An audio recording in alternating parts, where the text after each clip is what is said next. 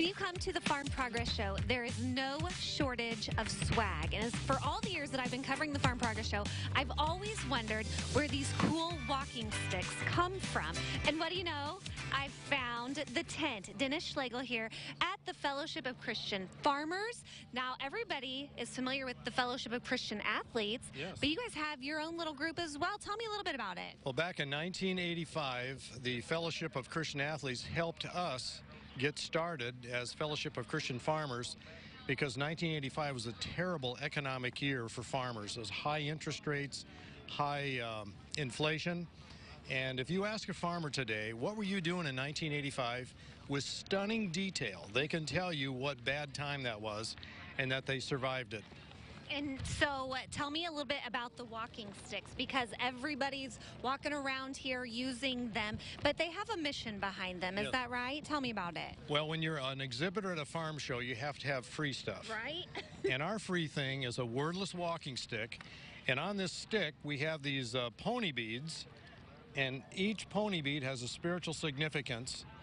The gold bead is for how much God loves us and wants us to spend eternity in heaven with Him. The dark bead represents the things we do that aren't pleasing to God. The red bead is for the shed blood of Jesus Christ. And then the white bead is if we put our faith in Christ, you'll be cleansed. It says it in the scriptures. And then the power of the Farm Progress Show. Everybody wants some power. Biggest tractor, biggest combine. And the green bead is the power of the Holy Spirit. By faith, the Lord says, oh, I'm going to put the helper, the comforter, the Holy Spirit will come in your life. Yeah. So that's in a nutshell is our wordless walking stick. And we'll have lots of sticks tomorrow and Thursday as well if folks want to come. And we're on Illinois Progress Street, and it's on the south end of the grid. Tell me about the sticks themselves. Do you all make them yourselves? Where do they come from? Well, this particular stick it came from Indianapolis, and it was a molding woodworking company, and they had lots of these scraps. And so we just buy the scraps from them and fashion them into a walking stick.